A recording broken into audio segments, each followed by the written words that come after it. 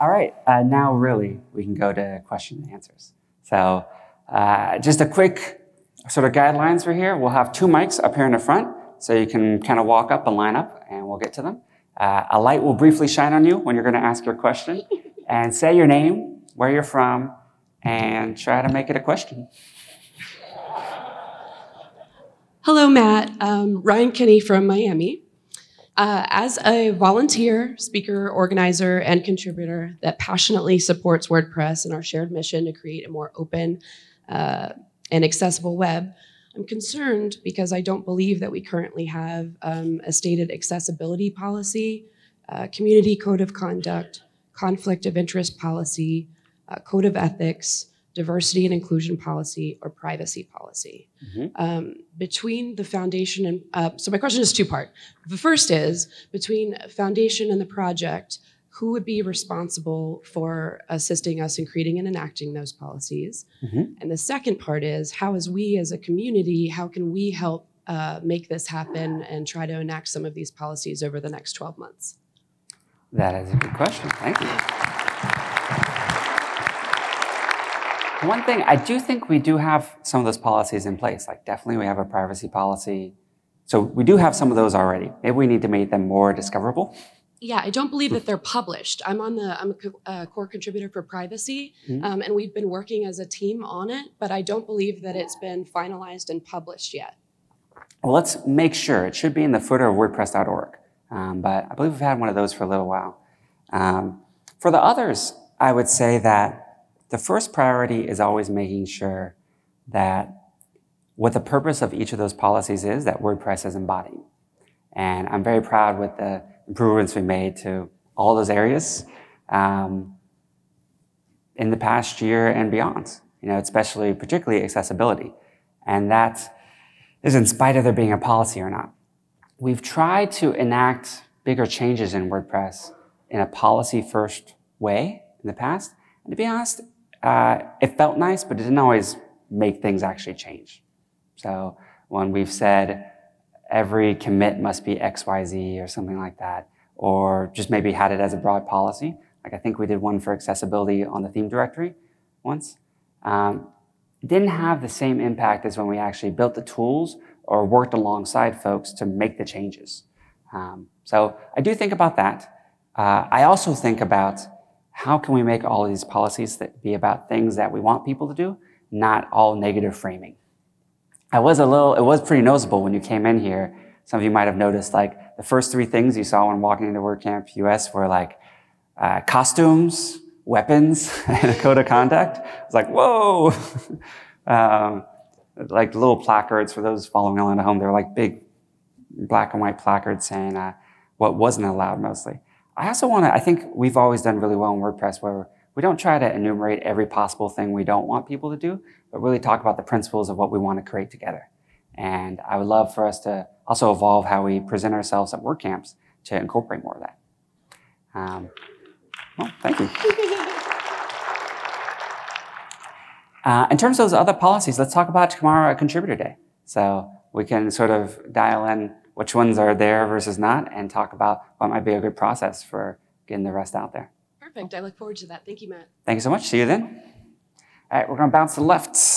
Hi, I'm Alicia from Canada. And I was really happy to see a number of security talks this year. And there was one this morning on auto updates where I learned that there's like 80,000 plugins now for WordPress, which is awesome.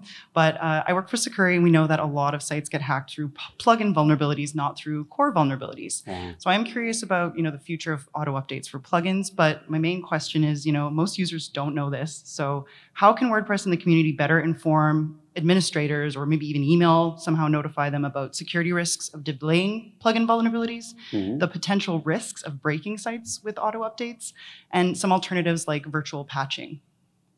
That is a super good question. And one of the things that is one of the 9 focuses for the year, I think it is super, super, super important. We're laying some groundwork. So like that admin email I just showed will allow us to we want to use that to message people, not just about core like we traditionally have, but also about the plugins they're using. So that is part of the reason for getting that in. And sometimes we have to build the foundation before we build the house on top of it. So that was one of the things that we realized we didn't really have a good up-to-date version of. Over time, very much the hill that or the mountain we're trying to climb in the distance is that you just log into WordPress and it's safe, secure, and you get the latest and greatest. And you shouldn't have to think about whether something's a plugin, whether it's in core, whether it's part of your theme, whether you customize your theme, but then there's a security update to a different part of it. Like, we need ways to handle all of these possible cases and update, at least for sites that allow us to, right? Set the file permissions as such, as many sites on the web as possible. I would like to call out and thank the web host here. So almost every major web host, certainly all the ones that we promote, do automatic updates of core for both major and minor releases. And that's been fantastic both for us, because that means people are getting the latest and greatest WordPress, but also for them, because that means the sites are less likely to get hacked or compare a 4-year-old version of WordPress to like today's proprietary alternative. The other thing that I'm starting to see more adopt, we do this on WordPress.com, lots of other hosts are starting to do it too, is auto-updating those plugins. So if you are a web host and you're not auto-updating plugins yet, figure out how to make that opt-out and get as many of your sites on the latest versions as possible. It is true that most vulnerabilities we've seen, and certainly the ones that have affected most sites, have been in plugins and themes. And themes are particularly hairy, right? Because people might have customized the code there. But it's all just code.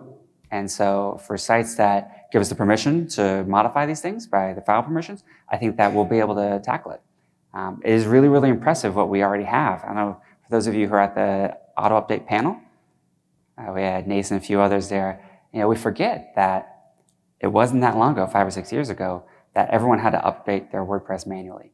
And we now get over a 99, usually 99.9 and 99.5 auto update rate, and allows us to get usually like 60% plus of the WordPresses in the world on the latest version within a few weeks, which is not as good as iOS, but way better than Android. So as a true platform, which WordPress really is, it is the operating system for the web that's going to power so many things that we know now and so many things we can't even imagine yet.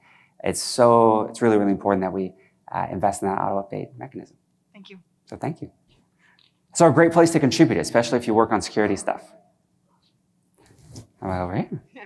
Hi, Matt. My name is Monica. I'm from Joost and from the Netherlands. And so at Joost, we're really into Gutenberg and we're making Guten blocks. We have a lot of schema updates in Gutenberg. But our research shows that only half of our customers use the block editor. Mm-hmm. And that's hard because that means that we have to basically maintain 2 products. Mm-hmm. And I'm wondering if you know how we can convince more people to start using the block editor, because there is a lot of negativity surrounding it, and we're trying to be supportive, but it's hard to get there. And I saw you post some of these stats. Yes, it was the post with the most comments we ever had. I believe you're assuming that every user of Classic plugin is not using Gutenberg, correct? No, we did research within our audience and asked them, what are you using, Classic or the block editor? And half of them answered, we used the Classic editor. Ah, so more of a survey? Yes. Yes, I know surveys aren't all, but still it shows that a lot of people aren't using it. And so we have about, just by the numbers, we think, like I said, almost 3 times as many are using Gutenberg than not. So we think only about 25% are kind of using the Classic editor of people who have updated, and not all of those are using the Classic editor all the time. Some of them are switching between Gutenberg. So it's 25% or below that are still on there. I think the way that we get people on is first improving Gutenberg. Yeah. Right? There's been so many changes.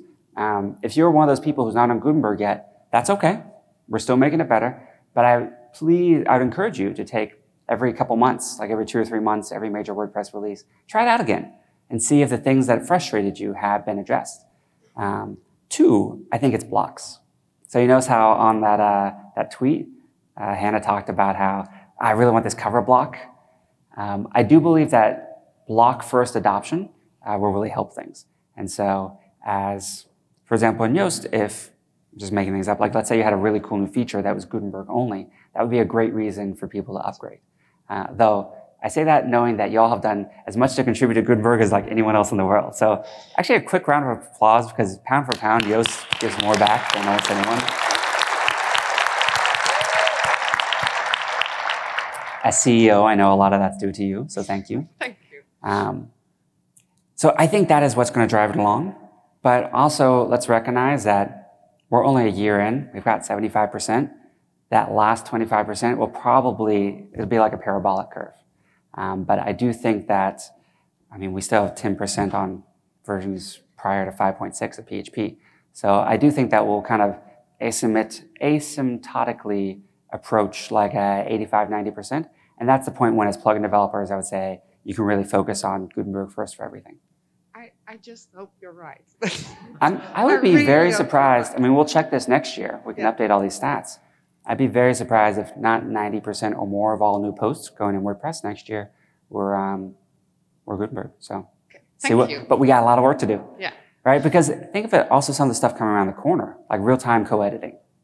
Right? I could see that being a really compelling feature for people that'll help them make the leap to Gutenberg. And of course, in Gutenberg, you can still use the classic block. So you can actually still have almost exactly the same interface inside of Gutenberg. So there's lots of reasons for people to upgrade.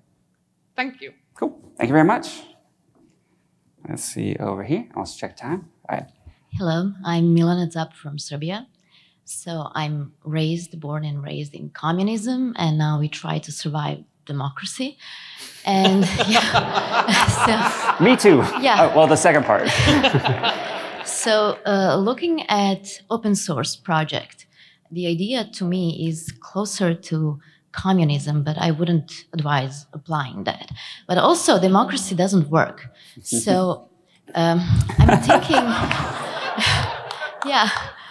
So my question is, looking at WordPress, I don't see any system there. And I wonder, when will we see something that we can identify as a system for making plans, making decisions, what are the names, something like that? Yeah, that's a good question. I'll take at face value all your value statements on different political systems. And say that WordPress is going to look different, and maybe none of the political analogies directly apply, because it is software. Yeah. And but so there are other open source projects that have some kind of system, and it works. I think we should call what we do the WordPress system. Okay. To be honest, like when will we see it? It was actually one of the, I know the WP governance project kind of fizzled out, but one of the great outcomes, I think, was they kind of documented how decisions get made, the team structures for doing so. The good news is that, basically everything except, like choosing the jazz name for a release happens in a Slack or P2 or GitHub or Track channel somewhere. There's even, there's a contributor to WordPress who I was talking with, and they were like, what happened? The about page got made in like this secret process. I wanted to be part of it, and didn't realize that all just happened on Track. So almost everything you see happens as part of an open process. So there's a lot of transparency. And so for the actual organizational structure, I think that it's changed in the past. It will change in the future depending on who's contributing, their strengths and weaknesses, and what all organizational structures are a series of trade-offs. So what we're trying to optimize for at the time. So prior to when I took back over kind of the lead role, we would say that for each release, there was a release lead that had ultimate authority, including over myself, for what was going to be in that release. And, the buck stopped there for everything. And what we were trying to do there was increase the sort of flexibility that release leads had, because we had gotten to space where releases were a little more incremental, and we want people to feel the autonomy to do bigger things. So I would say that kind of like an outfit you try on for different outcomes that you're looking for. And these different organizational structures will try different things for different parts of WordPress. The key that for everything we do, I think, will be that transparency. Yeah. And of course, that we're open source at the end of it, so that the product is something, just like that film was Creative Commons. It's so cool that whatever we create as a community is available to the community as well. So thank you so much. Thank you. We needed, if you have any good words for that too, like what is kind of a transparent duocracy or something like that. All of these words have trade-offs. So Hi, my name is Paul Wilson. I'm from Hawaii. I actually came here on another conference, but I think most of your Southern California Automatic employees were on my same plane. Cool. And I learned about this WordCamp, so I jumped over to here. So,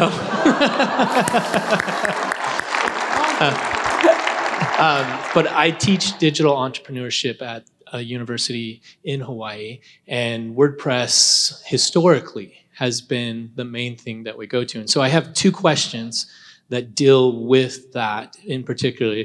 First is the bullet point, and I want to make sure I got it right from your presentation, implementing full site editing. That kind of slipped in there at the end. And I feel that's what's really been eating at WordPress's market share, as you have Wix, Weebly, all the other ones that I see my students gravitating more because they like the customization of being able to edit full site without being restricted to themes. And so my question on that one is, we've seen acquisitions in the past, such as WooCommerce, where you've brought them in, and we see tools like Divi, Elementor, PageLayer that already have all of that in place. Is that something that you guys would consider to help make it more competitive and make it more realistic for people that are just getting started, where they can customize without having to be locked in theme-wise? Totally. So a good way to look at it, there's probably at least 25 that I looked at of these page builders that would each have its own data model, each way of doing things for solving this problem that you said.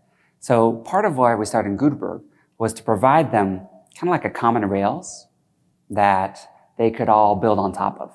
So page builders, I don't think are going anywhere, but they won't need to reinvent the wheel of the basics, like the core CMS stuff that'll now be handled inside of Gutenberg. They can build on top of that and create lots of cool things outside of there.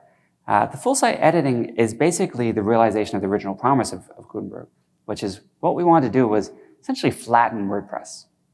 Take all these different concepts that you would learn in different places around WordPress and make them all blocks. So you could learn a block once and you knew that anywhere. And what we're doing with the customization phase is breaking out the post box. So right now, all those blocks we showed, by default, you can just have inside poster pages.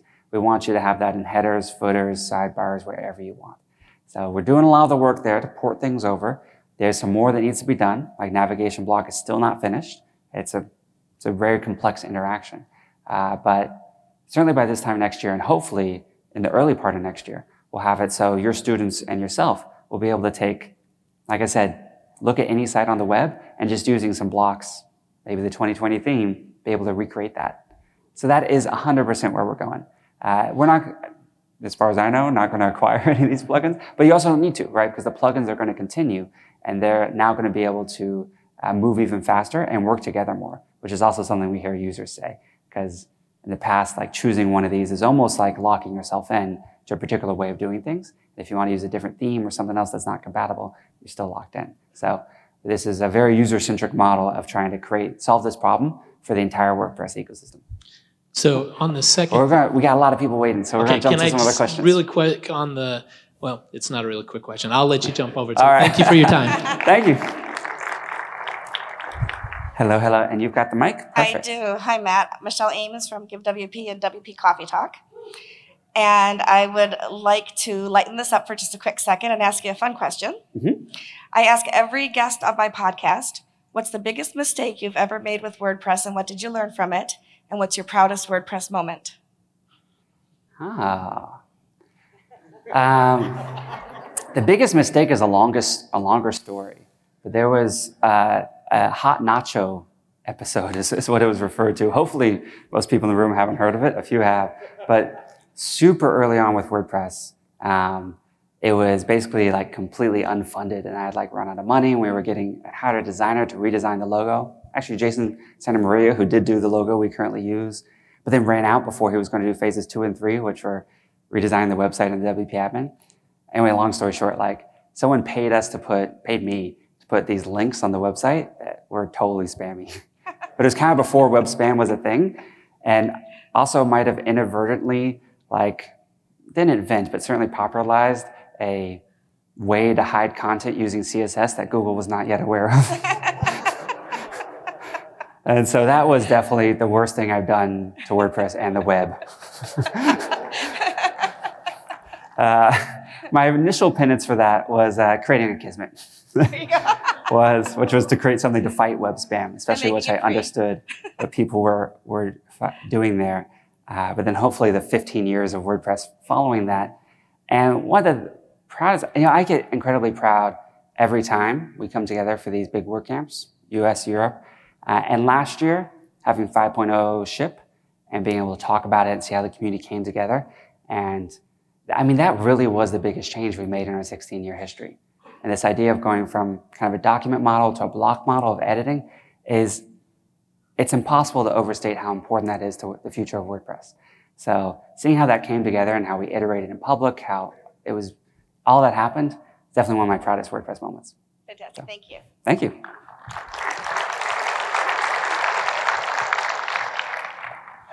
Hi, Matt. My name is Wolf Bishop. I'm with WP Top Hat, and I live right here in Southeast Missouri. Cool. So kind of home for me. I'm going to kind of screw up the trend that she just tried to set up with a bit of a more controversial subject. It's okay. One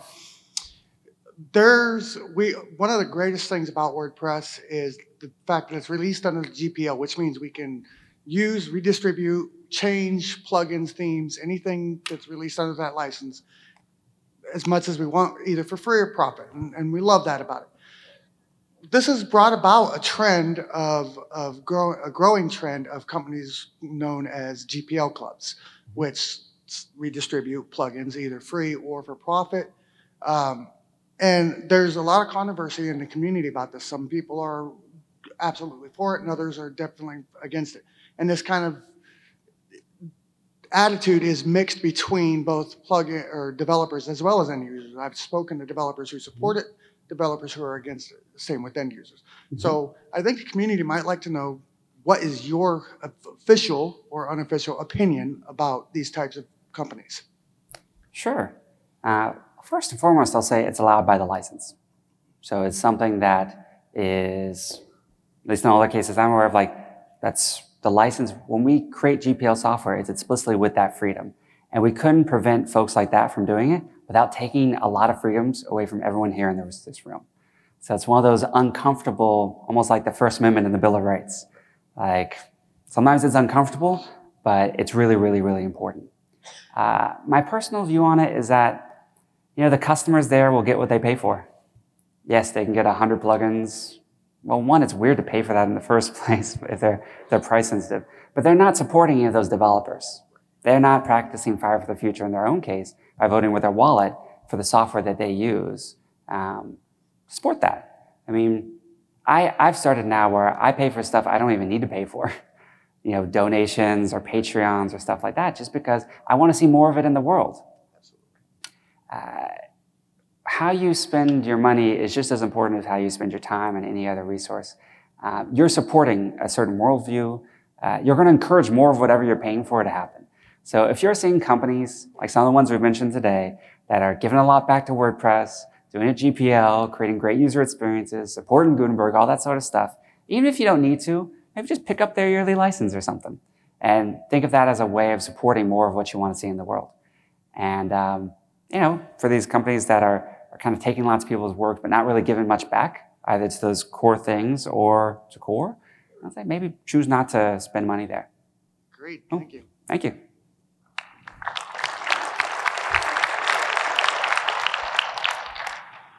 Well, good afternoon. My name is Olivia Bissett, and I'm from Miami, Florida.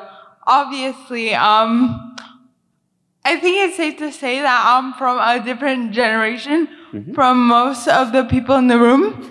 So my question to you is, how do you think WordPress, or it's either how do you think WordPress is going to be adapted by the next generation of kids in K through 12 schools? Or how do you think you're going to change WordPress so that way kids in K through 12 schools will want to learn WordPress and want to join the local WordPress meetups, like how they joined robotics and different things? Thank you.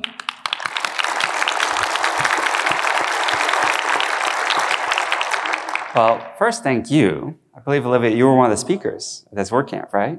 Yes. Very modest. So the example that you're setting is something that inspires. So this is going to be on YouTube later, and boys and girls, maybe of your generation, will see you here asking a question, being a speaker at WordCamp in front of 1,000 adults. And, you know, it's kind of beautiful. When I got started with WordPress, I was 19. And you know the old comic in the New Yorker, like, on the internet, no one knows you're a dog? I would think, like, it's great. On the internet, no one knows that I'm a 19-year-old kid in Houston who doesn't have a comp sci degree and, like, is learning to code.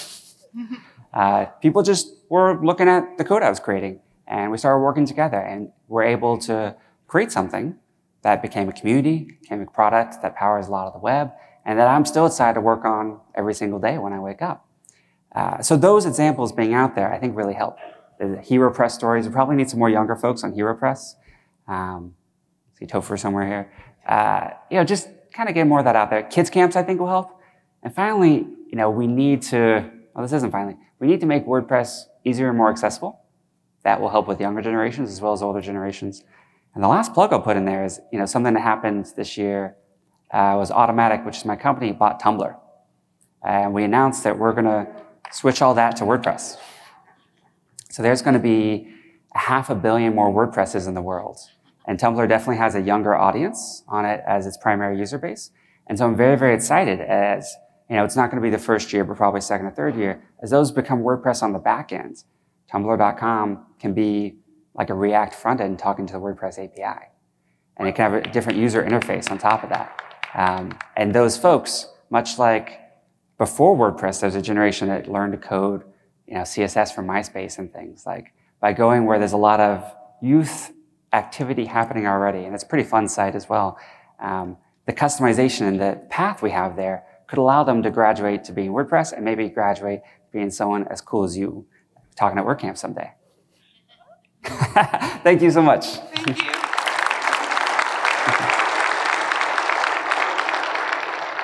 Hi, Matt. Becky Davis from Chicago. And I've been doing this a long time. I have sites that are out there that are 6 and 7 and 8 years old, and I'm still maintaining them, and they have thousands and thousands and thousands of posts in multiple languages. And you want me to switch over to Gutenberg? Are you kidding me? I do, but you don't have to. So my real question is, I've heard rumors that the classic editor is going to die in the future. Please tell me that's not true. What did we officially announce for a classic editor? 2022? Yeah, that's not cool. Well, there's a lot going to change between now and 2022 I in the world in general. Like, we'll all be like doing WordCamp on holograms or something.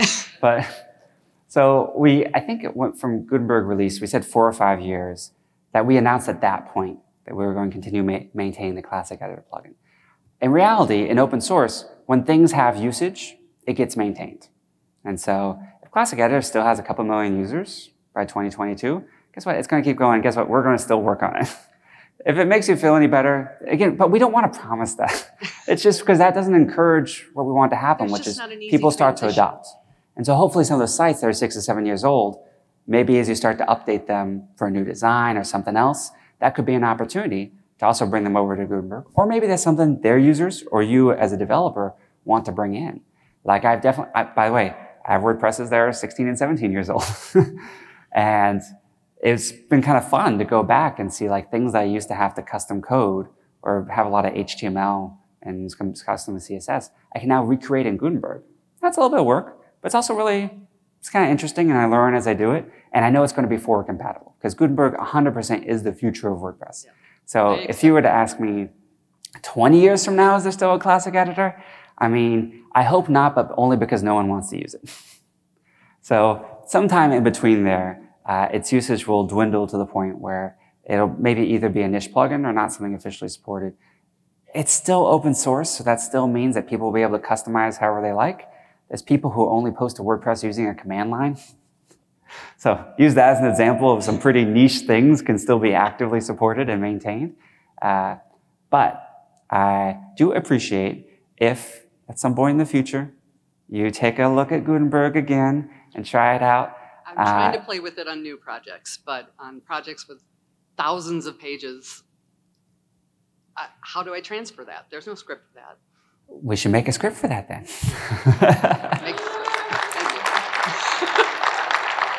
Thank you. All right, we'll do the last couple, maybe 2 or 3. What's up, Matt? Hey. Hey! My name is Christy, and I have a question for you. You are a CEO, so you know, or you have consultants that know, that a key component of any successful project or organization is good stakeholder management. So this idea that in any group, we have a ton of people, and a lot of the time, most of the time, they have competing interests. If we have buyers and sellers, the buyer wants to get the most money, the seller wants to get the least money, and we have to find a place in between. I think we could argue that the WordPress open source project has even more stakeholders than the traditional corporate structure that maybe has employees, buyers, sellers, shareholders. I'm curious what we're doing in 2020 and beyond to bring all of the different people with different motivations together in the WordPress project to work towards a common goal. The questions that we see here demonstrate, I can probably list about 7 different kinds of stakeholders. Yeah, with different motivations, different incentives, different things they want to see. How do we get everybody working towards that same goal of what we saw in the video, which is making the project and the world a better place? That is a good question. And I am so relieved you defined what stakeholder management was. Because for a moment there, I'm like, man, I'm a terrible CEO.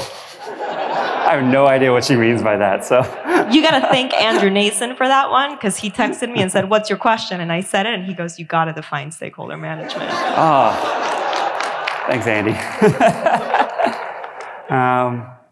Yeah, so I'm maybe not the most corporate CEO ever. In terms of, but I do think about that problem quite a bit, which is there are so many people with different types of interests, different incentives, different motivations, different things that are important to them, special interest within WordPress. And, you know, it can be cacophonous sometimes, right? Like all the voices in the room. I also think it's part of what makes WordPress beautiful and exciting, is that those voices occasionally come together and create like a chorus where we can all go in the same direction. We're never going to make everyone happy, and not everyone's ever going to agree with all of our decisions. I'm sure there's many things I presented today that a lot of people would strongly agree with or say would be bad for the web, which is opposite of our goals. But what we do try to do is put our philosophy out there of what we're trying to do, the web that we want to see, and the things that are really core to us. That came up in an earlier question, things like transparency and open source. And then say, if those are also important to you, you know, get on the bus and we'll take this journey together. If not, guess what? It's open source. So you can still, you can create evil press or something. And Can? Sure. It's open source. You can fork it. You can change it. You can take the code. You can not fork it. You can use it for whatever purpose you like. And so you're not forced. But if you do want to be part of this, what I would term more the community of people contributing to WordPress, we do have to think about how we present things. So it's state of the word, but it's also what happens at meetups, what goes on the blog, what gets translated into the 50 plus languages that WordPress is translated into. It very much is a global and multifactorial problem that is part of the fun of it. It's, I was listening to I think it was a podcast with, who's the guy that does the documentaries like Vietnam, Jazz? Ken Burns, right? The one that has the awesome pan effect. How cool that he has effects built into iMovie. Like, to be a director, to have that, your name and effect someday. And he was talking about, they have this neon sign in their editing room. And I'm going to butcher it, but I think it said, it's complex. Because he covers these really interesting, rich stories. And for everything, there's kind of a surface story, like the kind of tweet version that you can say about what happened in, gosh, something like the Civil War or music called jazz. But the reality is it's really, really complex. And I thought about getting like a neon thing that said that for my office after I heard that podcast. I think it was the podcast he recorded with Tim Ferriss, if you want to check it out. So thank you for your question. Thank you. All right, next to last. Hey, Matt. My name is Jeremy Ward. I'm a senior backend engineer with WebDev Studios. And I was excited to see in your presentation today and was aware of the decision last year to upgrade the minimum version of PHP. And it's great to hear 83% adoption, I believe you said it was, on WordPress 5.2. So 83% of people on WordPress 5.2 are running PHP 7 or higher. Right, exactly. It's pretty cool. And that's awesome. The goal for this year, as I understand it, was to get the minimum version of WordPress onto 7+. And of course, I think it's next month that security updates for 7.1 end. I'm just wondering, if you can elaborate on like the 10%, the laggards, the ones that are still on the old versions, and the conversations that you are planning on having with web hosts to get them up to date so that we can push everything forward. Sure. So one common bit of info that a lot of people don't know is that web hosts that were running older versions of PHP, that the PHP project itself was no longer officially supporting, were still getting backported security fixes, usually from third-party companies that they would subscribe to or things like that. So although 7.0 will no longer be officially supported by the PHP project, it's a little bit like when we say we don't want to support old things. They just don't want to have to deal with it. They want to focus on making the new thing. But they're, web hosts often subscribe to services, and those people will still have PHP security updates. So it's not actually as end-of-lifed as the PHP project would like you to feel. In terms of what we need to do to pick up those old people, not old people, people on old versions of, sorry, I made a generational mistake there. People on old versions of PHP is, we got to work with the host. It's really something where, apart from a small handful that might be running like servers in their closet and on their home connection, like pretty much everyone runs WordPress on a web host, on a server image, on the great web hosts that sponsor WordCamps. And so one thing we're looking to start doing is start identifying which hosts have those older versions and just use that to talk to them. They might not even know themselves that they still have 500,000 WordPresses still on PHP 5.6 or something. So if we can expose that to them and kind of offer the best practices of what we've seen folks do to upgrade. By the way, this is also an area where I've seen direct competitors, hosts that compete with each other for same customers, actually help each other out and open source their scripts and things that they use to do upgrades. Bluehost did some amazing stuff there. So we can bring these folks along, but it's not the end user that probably needs to hear it at this point because they've been seeing the notices and everything for a while now. It's that we need to start working with wherever they're paying to host their website. Great, thank you. Thank you. All right, and we're going to end on this one. I apologize. I know there's a few more questions, but I'm very cognizant of time. And for the folks that didn't get to it, come on up afterwards. I'm happy to talk to you. All right, so you've got the last question. Please introduce yourself. You're the celebrity that was on that video, right? Now I just want to go and curl down somewhere because it's a bit embarrassing. Hi, Matt. My name is Francesca. I'm the WordPress community manager at SiteGround, and right now I serve as the release coordinator for WordPress 5.3. Hopefully, yes. November 12th, right? November 12th. I'm just a shouty, bossy lady. Everyone else is doing the work. But one thing that I do, I Not also bossy, you have executive management skills. Yes, yes. Thank you, thank you. I'm also a good listener. So one thing that came up over this past few months in conversations with many different people involved in the release is that they feel it will be great to have a calendar of releases, a year-long calendar of releases. So how do you feel about having a calendar for 2020 for the next? Because you said yourself 3 releases at best every year. So how do you feel about having a calendar for 2020? This is a good one to end on. Ah! Let's do it. Yes, yes. Sure. Thank you. There's no reason not to. We do kind of a version of that early in the year. Yeah. So we might as well map it out. As long as people realize that those dates might move, You know, in the New Yorker, when they say the going-ons about town, they're like, musicians leave complicated lives, developers leave complicated lives, and some things might move those. It depends who's bossing them around, you know. But, ooh. Well, maybe the releases you lead will be super on time. Who knows? We have get 10 that days in there. to see.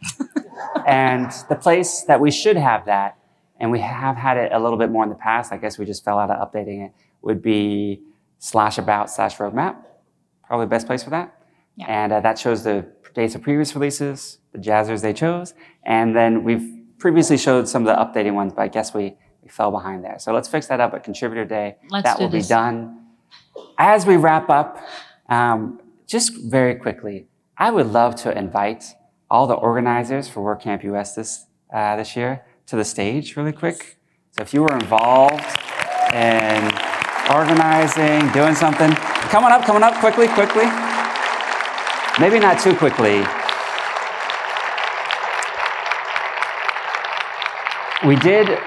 Was it WordCamp? We did have an injury when the organizers were coming up at a previous one. So come up carefully. Okay, come on. Keep going. All right, wait for everyone to get here. Oh, coming from this side too. Oh, okay. Oh my goodness. Look at this. Is this the 47 that we talked about earlier? Just about. I'm glad we had it ramped. That's awesome. All right, we're missing one, but so can we do a quick round of applause for putting this together? Thank you so much.